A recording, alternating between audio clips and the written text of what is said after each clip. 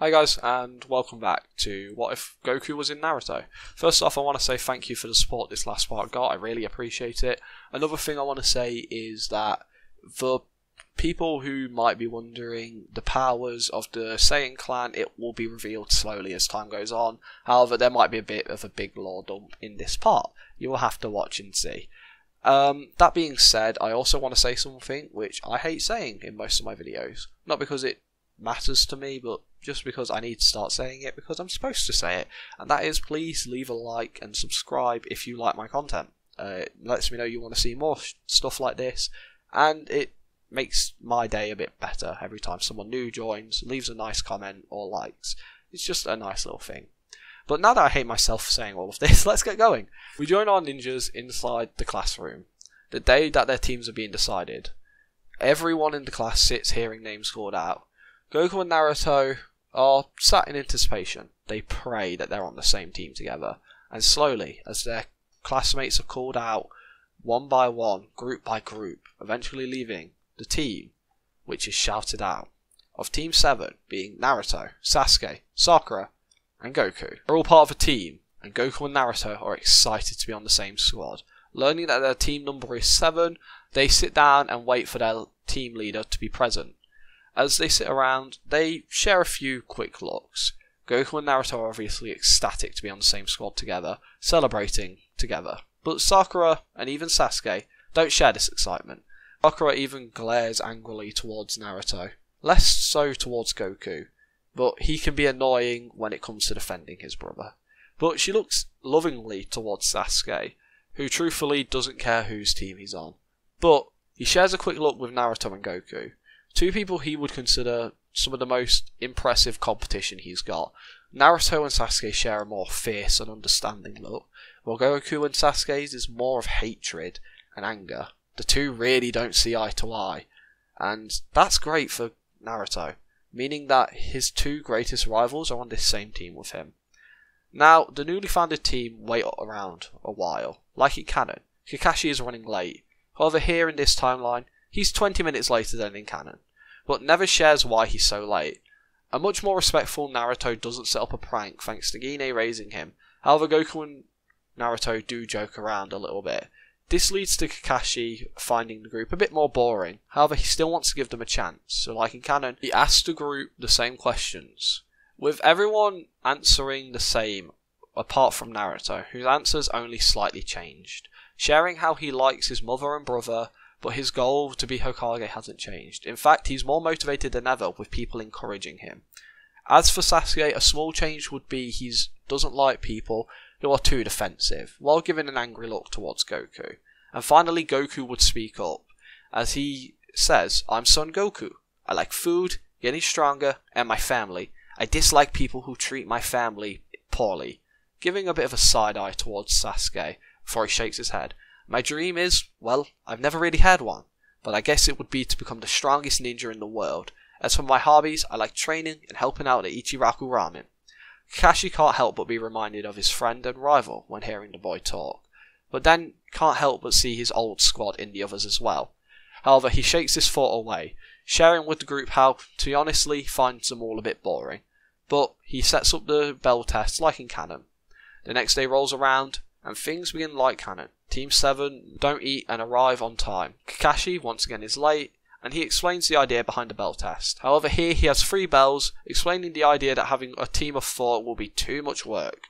So he decided that only having 3 members would be easier. Whoever can't get a bell is kicked off the squad and will be sent back to the academy.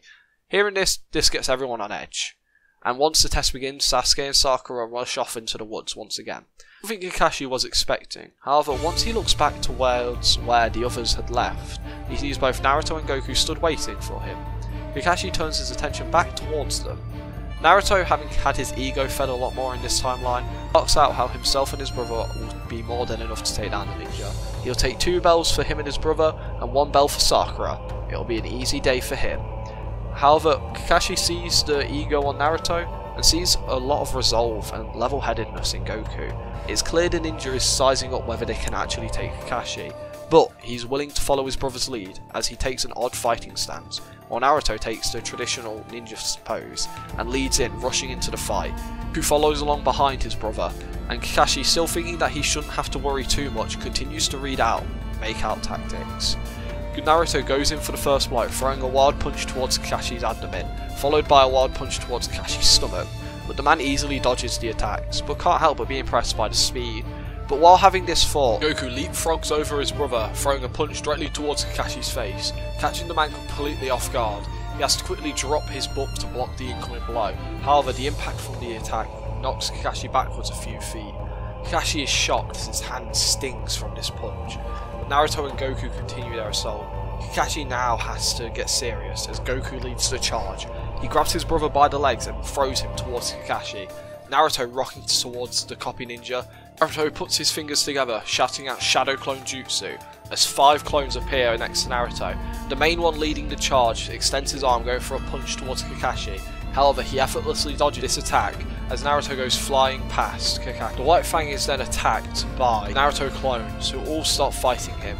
This leads to Kakashi having to fight somewhat defensively, since each clone is very skilled and putting a bit of a challenge up against Kakashi. However, he efficiently and effectively puts down each clone, surrounding himself with the clone's smoke. But that's when he hears the sound of footsteps rushing towards him, and outbursting through the smoke appears Goku. Gliding along the floor, leg extended, aiming towards Kakashi's, the man has to jump to avoid the attack, which is when he hears Naruto screaming, looking to see Naruto making an attempt at the bells. Kakashi is shocked to see the two make a coordinated attack on this level, but he uses the substitution jutsu to avoid it, leading to Naruto slamming straight into a log head first. Naruto falls to the ground and gets picked up by his brother, who had collected himself off the floor. The pair realise that they are heavily overpowered by Kakashi, and even though they're throwing everything they've got at him, they're hardly keeping up. Meanwhile, Kakashi reappears on the battlefield. Eternally, Kakashi can't help but praise the boys. They are working together so well. Even though they are brothers, this is better levels of synergy than he has ever seen between two siblings, and they're not even related. Alongside that, Kakashi can tell the kids are very well trained and are super good at taijutsu. Goku is a major threat to him right now, and if that kid's to land a direct hit, it's going to do some serious damage. But he's curious to see how far he can push these kids in this short showing. So he tells the kids how it was a good attempt, but if they're going to keep moving so slow, they really don't stand a chance against him. This causes Naruto to get angry, causing the number 1 knuckle-headed ninja to rush towards Kakashi without thinking, allowing Kakashi to trip him up and throw him into the woods, making it a one-on-one fight. Kakashi is curious to see how Goku will handle a superior opponent, and the Saiyan clan member shakes with a little bit of fear, but mostly excitement, as he rushes in, jumping into the air and doing a spinning kick, delivering a powerful blow towards Kakashi. The copy ninja manages to avoid the attack as Goku crashes into the ground and creates a sizable crater. Goku turns to see Kakashi moving back towards the river, decides to use a bit of a surprise attack, throwing kunai directly towards Kakashi's feet. The ninja has to jump backwards, going onto the river, activating his water walking ability. Goku jumps up into the air, jumping straight towards Kakashi, throwing out a massive punch. Kakashi manages to avoid this, expecting Goku to just sink into the water. However, the boy manages to stand. However, it is very shaky and he's losing his footing quite fast. As he quickly goes to at least throw a punch, Kakashi manages to block it, but he is once again sent skidding across the water, as Goku then finally falls into the river. Kakashi is impressed that the boy managed to do that for so long, and is now curious to see how much more these kids can do. As Goku pulls himself out of the river, Kakashi and him start fighting once again, and while Kakashi is now fighting seriously, Goku can tell he hardly stands a chance, never really landing a blow, as Kakashi keeps him busy, holding him at bay. Over in the forest, Naruto pulls himself up and sees what's happening with his brother, and then sees Sasuke watching from the tree line. Wondering what he's doing, he tells Sasuke to stop being a coward, and if all 3 of them were to work together, they could overpower Kakashi easily. It would allow them to get the bells and win, but Sasuke ignores this, telling Naruto to go back and help his brother. The boy angrily tuts, rushing back in, going in for a sneak attack against Kakashi, but the ninja easily dodges, making Naruto crash into Goku, hurting each other a little bit. The 2 brothers pick themselves up and now are getting quite a bit tired. They're not used to fighting for this long. Normally they just overpower their opponents, but they're willing to keep fighting, something Kakashi finds quite admirable. Now, while this is happening, Sasuke has been trying to figure out a weakness in Kakashi's battle style. He's been scanning him up and down, looking for an opening.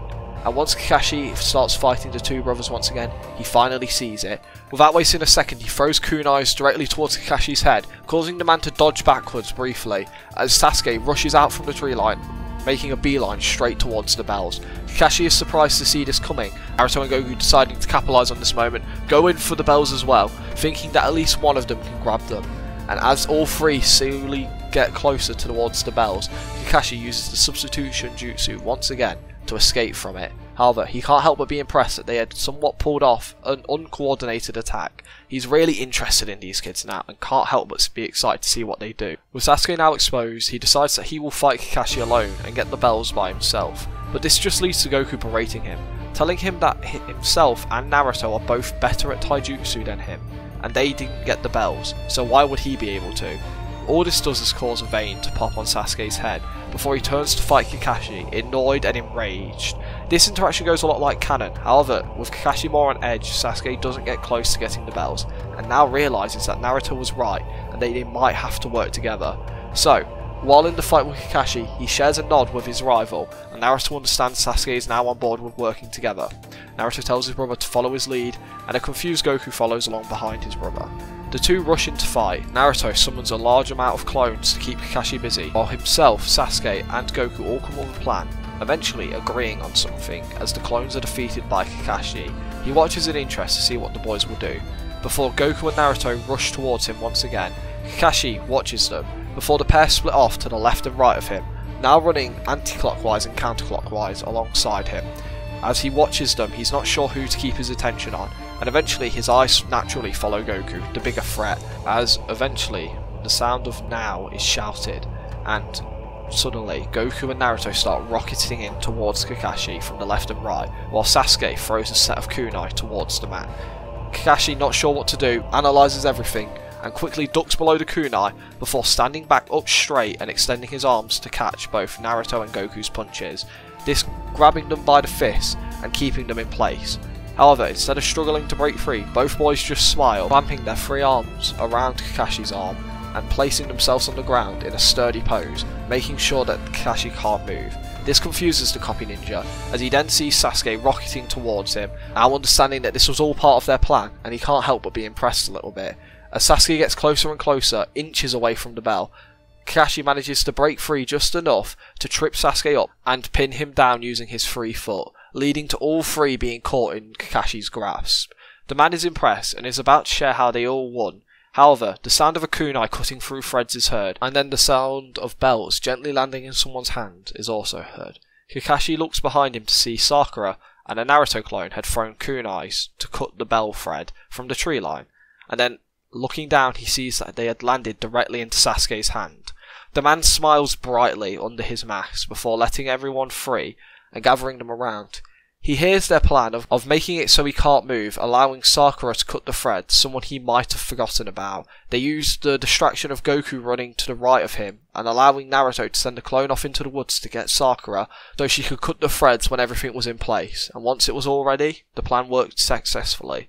Kakashi smiles brightly. As the group look glum, Kakashi realises that they all think that someone's going home, but he smiles brightly and announces how everyone will be staying on this team and he can't wait to work with them in the future. This causes the team to cheer out in victory, as Kakashi feels a great sense of pride in his team.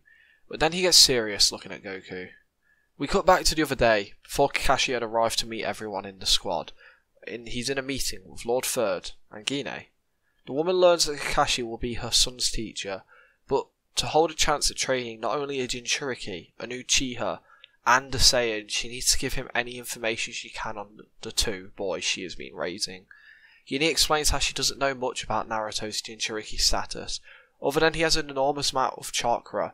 It's an unreal amount for a boy his age, and he really struggles with chakra control because of it. She's taught him to wall walk to try and counteract it, but it's only done so much, and she hopes Kakashi can do some better training than she could. The man nods his head, saying how he will try his best. And then she gets onto the subject of Goku. She explains how she has told her son very little about his heritage.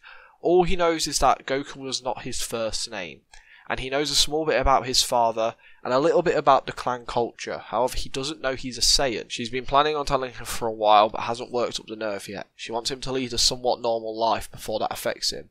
So for now, she's been making out like his abilities come from his Sun family clan. But for now, it's going to stay like that. He knows a little bit about the abilities and powers he should expect to come, but very little. Kakashi understands and asks Ine what powers he should expect to be seeing coming. After all, he's expected to train them, so he needs to know everything he can. Gine explains as much as she can, going into great detail about all the abilities of the Saiyans. And we cut back to the present time, where Kakashi looks at his palms, where he caught Goku's punch. Realising now that when Gine said Saiyans have monstrous strength without naturally trying, she meant it. But before Kakashi's mind can drift too far back to that conversation, the sound of Naruto and Goku cheering aloud once again snaps him back to reality. The two boys ask if they're dismissed for the day, with Kakashi nodding along, telling them to meet him back here tomorrow. The boys run off, shouting how they're going to celebrate with an Ichiraku ramen. As they disappear off into the night and head back to go see their mother, Gine is ecstatic to hear how well they did, and they celebrate throughout the night, and it's just a nice general good time in the Sun family household. As the next day comes around, we see the new team formed, having their picture taken, and they start doing some training and light-hearted missions. In this timeline with Goku here, his Saiyan blood would seek for a mentor, someone who could teach him how to do everything he's always dreamed of being able to do. And this means that Kakashi can't get away with slacking off. He has to start training up his team much earlier thanks to Goku pushing really hard, and this leads to him having to teach them pretty interesting techniques. Of course, he goes to teach them wall walking, but is impressed to see both Naruto and Goku can do it, or at least he makes out like he's surprised, having already been warned by Gine that the boys can do it. So with them having already mastered this, he decides to teach them water walking, even though it seems that Goku and Naruto have already started to practice this. While Sasuke has to try and catch up with both of them, Sakura actually blitzes through both of these techniques, learning them within the span of a few hours, as she then starts to slack off a bit, something which rubs Goku the wrong way, but for now he's caught up in his own training and doesn't think too much of it. It doesn't take long for the group to master these abilities, and once this is done, Kakashi has to come up with a new way to train the group. While he brainstorms the idea, Goku and Naruto catch wind of the fact Sasuke can use the fireball jutsu, catching him doing it during a little bit of a training session, just to warm up for the day. And once they see him do that, they want to learn something just like it, so they start to beg Kakashi to teach them something cool like that. Sasuke finds it a bit annoying, however he does think that learning a new jutsu would help him, while Sakura is completely indifferent. Kakashi, after thinking it over for a few seconds, decides that it might not be a terrible idea, so he collects the paper for the test, as he tests out Goku, Sakura's and Naruto's elements. So he places each elemental paper in one of their hands. Sakura gets Yin. By the way, I'm not 100% sure if this is right, but I can't find any official statement of what Sakura's element is. I know she can use Earth style, but legit everyone can in the series because of that Biju bomb scene with the mud walls, so I didn't really want to give her that element. So I went with one that I believe suits her best in Yin, thanks to her being gifted with Genjutsu and just chakra control in general, and Yin is very heavily associated with Genjutsu. Overall, this is just how I thought it worked best, but if anyone knows something different, please allow me to know, and I would love to change it and fix my problem. Naruto gets wind release like normal. As for Goku, something very strange happens with him. He holds the paper and it quickly wrinkles, letting Kakashi know he's a lightning user, like himself. However, the paper soon sets alight as well, causing everyone to be confused, since that also indicates fire release. With everyone caught off guard, Kakashi isn't sure what's going on. He doesn't have any idea and has never seen anything quite like it. Does this indicate that the boy can use both fire and lightning release? Kakashi isn't 100% sure, however for now he plans to drop it. He'll do some digging in a bit and try and figure it out in his own time. But from the looks of things, the boy can use two elements, and he's going to teach him the lightning one. Means he has a bit more diversity on his squad, while also having an easier time teaching him a jutsu. Now having an idea of everyone's elements, he tells the group to meet him the next day. He has to have a bit of time to plan out what jutsu would work well for all of them. So everyone heads home for the day, as people just have a nice relaxing night. In the Sun family house, Goku's still confused about what happened. So like any kid who's confused, he goes to his mother, asking her what she thinks about it all, explaining the entire situation. But this just causes Gine to stop and look at her son shocked. She kneels down and explains that she doesn't really know much about all of this, however his father had the very same thing happen to him when he was a very young boy, and it granted him amazing abilities, and hearing this, Goku's eyes sparkle with excitement. Asking how he developed it, and Gine apologises for not knowing, but trusts her son will figure it out. Naruto hearing this is jealous, wanting to have a cool power develop, causing Gine to chuckle a little bit as she points at the boy's belly, causing Naruto to pout that the fox isn't one for talking, and Gine kneels down placing her hand on his shoulders, telling him that he'll figure it out. She knows he will. Something I haven't brought up is that Naruto's Jinchuriki status is known by the Sun family, since it's safer for them to know about it, and Lord Third is good friends with Gine, so wanted to warn the woman. But Goku and Naruto don't know about Goku's Saiyan heritage, since Gine fears Goku searching for more information of the clan, which could lead to him being seeked out by the people which killed them all. But like stated earlier, Goku does know some of his clan's abilities, things like his natural super strength, having a good sense of smell, which can rival Kiba on some good days, and a tail which grants him great abilities, but that's the extent of what he knows, and Gine is hiding a very big detail, which she even fears herself. A day goes by, and Team 7 goes to a training ground, where they find Kakashi reading in his tree, with 4 clones stood at the way. As Kakashi, the real one, sees his team approach, he jumps down from the tree, and explains how each clone has been assigned a student, with the student having already had their jutsu hand-picked for them, with Kakashi thinking he's found one which will benefit them all greatly. So they are to listen to their assigned clones, and if they run across any issues, he will come to help. However, for now, he plans on reading. With the man finishing this, he jumps back into the tree and opens his book, as each clone takes their assigned student, beginning their training. At first, Kakashi finds himself reading his book, but then watches the students train. He wants to learn more about their strengths and weaknesses, and learn a few things else. For Sasuke, he can tell that the boy is naturally talented, but he has issues working with people and can't handle when people are better than him, having seen the way Sasuke looks when Goku is training in taijutsu, and it's a look of envy and anger. Kakashi plans to beat this out of him though, but for now, he believes that the motivation it will give him is plenty good enough. As for Goku, he has issues when it comes to learning ninjutsu, but more importantly, he has issues when it comes to working with his other team members apart from his brother. Goku is a kind kid and caring, but it seems that thanks to the way people treat his brother, he's not willing to trust many of them. More importantly, he does not get along well with Sasuke, which is going to cause some issues down the future. However, the kid is highly skilled in terms of physical abilities and his taijutsu skills. Looking over to Naruto, he starts to think about his flaws and benefits, thinking how the kid has a large pool of chakra, amazing stamina, and a great attitude when it comes to training and just being a ninja. But he has terrible chakra control, and his ego is way too big for someone of his skill level. It will cause issues in the future. Finally, Sakura. Kakashi can tell she's got the makings of a great Kunoichi, but the girl is too lazy. She's not willing to give it her all in training, which has caused her to fall even further behind the others, and she was the weakest member to begin with. She also refuses to train alongside Goku or Naruto, limiting her training options even more, which is going to cause her immense problems later down the line. But for now, having figured out most of their flaws, he plans to beat them out of them as they grow stronger and older. But for now, learning these jutsus will be beneficial and also help them tick some goals off.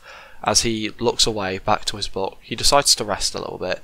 He actually had to learn 2 of the jutsus last night, and in return for learning these jutsus, he now owes Asuma a massive favour, which he knows is going to bite him in the ass later down the line. But for now, he's just happy his students have got something to learn. And as time goes on, his students are picking it up very quick, and the jutsus they've learnt will be revealed as time goes on. With time passing, the group grows stronger, while also doing some low-level missions, but doing these low-level missions makes both Naruto and Goku really bored. The pair want to do something more interesting. They want to leave the village, fight some bad guys, and they complain to their mother about it, causing the woman to give them an idea to ask Kakashi and the others nicely if they would be okay with doing a harder mission. The pair hearing this think this is a good idea, so when the next day rolls around and Team 7 meets up, they pitch the idea towards the group. The only people they really want to convince is Kakashi, and after hearing it out for a few seconds, Kakashi thinks it over, realises that this god is very skilled and would perform well on a harder mission, so agrees. The leader of Team 7 asks Lord Third for a C-rank mission in escorting Tenzin back to the Land of Waves, like normal. With the group getting assigned the mission, like in canon, they pack and head off. Gine, having caught news that her sons were leaving the village, actually rushes over to the gates to wish them luck and give each of them a hug, before she asks Kakashi to watch over them. The man chuckles, explaining how the mission should be easy, so it'll be fine. However, this causes Tenzin to look away in a bit of shame, something Sasuke and Sakura see, but don't think too much of it, thinking he just feels bad for making them leave the village.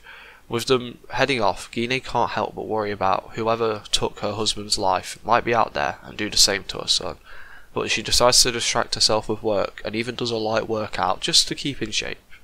Out on the road, Team 7 makes good progress on the trip to the Land of Waves. However, when the team walk past two puddles, Kakashi and Sasuke can't help but find them suspicious. However, another member in the squad can tell there's something off as Goku walks by and he can smell the smell of stained blood, and two people he's never smelt before in his life. The boys put on edge immediately and start scanning the nearby environment around him in hopes to figure out what it is, hoping it might just be a bear. So, when the two demon brothers attack, Kakashi doesn't even have to move, as Sasuke and an on-guard Goku both spring into action, Goku quickly grabbing Gozu's arm and blocking an attack that was thrown towards him, and then throwing the man into a nearby tree before jumping towards him and ramming his fist directly into Gozu's face, knocking him out, while Sasuke, with a lot of skill in class, swiftly deals with Mizu, while Naruto and Sakura are frozen in fear. However, now the adrenaline of the moment has died down, Goku is stopped and horrified, not only at the thought of how close he was to death, but this new adrenaline feeling in his body of pure excitement, as if his blood boiled at the thought of a fight to the death. The kid can feel his tail standing on edge, and a small note here is no one knows of Goku's tail apart from Naruto and Kakashi. As the group catch their breath, Sasuke taunts Naruto, while Kakashi checks on Goku, seeing how the boy is clearly a bit shaken. Goku tells the sensei he's fine, he was just caught off guard, while Naruto does the same move of stabbing his hand and declaring how he won't ever be a coward again, causing Goku to rush over and help his brother, while Sakura supplies a bit of medical attention, causing Naruto to get scolded by his older brother. Things here play out like canon for a while. Even the fight between Kakashi and Zabuza goes mostly normal, up until the moment Kakashi is captured.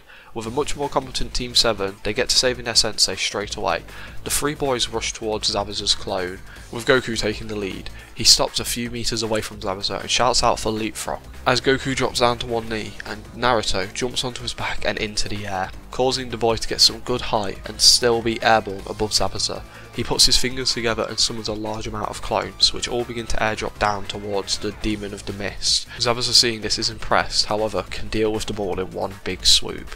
Grabbing Kiribocho, he swings the sword straight towards the clones, destroying all of them above him, only leaving the real Naruto, who had to block the attack with a kunai. However, blocking it sent him flying into the nearby tree line, completely out of sight. This allows Zabuza to turn his attention back towards the two other boys, who are now running towards him, both going for a stab in at his chest, but the Demon of the Mist sees this, and the two boys coming straight towards him, so he slams the Kiribocho into the ground in front of Sasuke, causing the ninja to have to stop his assault, while allowing Goku to continue his own, as he runs headfirst into battle, but the Demon of the Mist doesn't give the boy a chance, as he spins his whole body round and slams his foot into the boy's face, causing the boy to go flying backwards and slamming into a tree. Zabuza can't help but be impressed as he sees the other two boys from a second ago now running back towards him. As he turns to go fight them, he sees the blonde-haired one in Naruto running through a bunch of hand signs before shouting out "Wind Release, Air Bullet Jutsu," as a huge bullet of air rockets out of Naruto's mouth, huge in size and fast in speed. Zabuza is taken aback by the basic jutsu being so powerful, causing him to have to grab the Executioner's blade to block the attack, allowing the clone to not take any damage, but also letting both Goku and Sasuke rush past him and straight onto the water, heading towards the real Zabuza.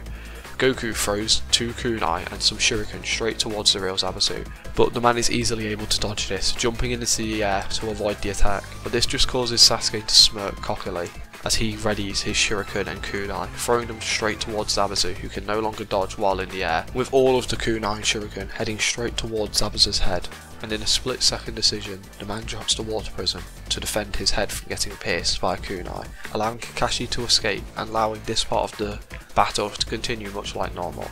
Once over, Kakashi comes out quite injured, but once again he's amazed by his students' performance and praises Naruto, Sasuke and Goku for how well they performed, even giving some praise to Sakura, who stood by and defended their client.